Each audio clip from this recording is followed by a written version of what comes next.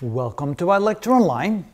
Probably the most useful angle pairs that are formed by a transversal when a transversal cuts through two parallel lines are what we call the alternate interior angles.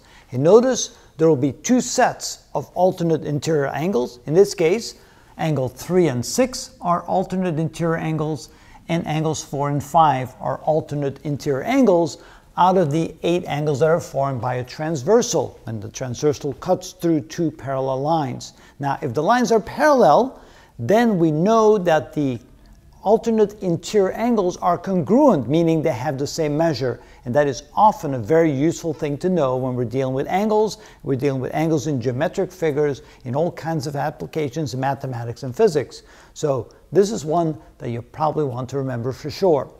Alternate interior angles, there's two sets, are congruent in any case where the two lines that the transversal crosses are parallel. And that's how it is.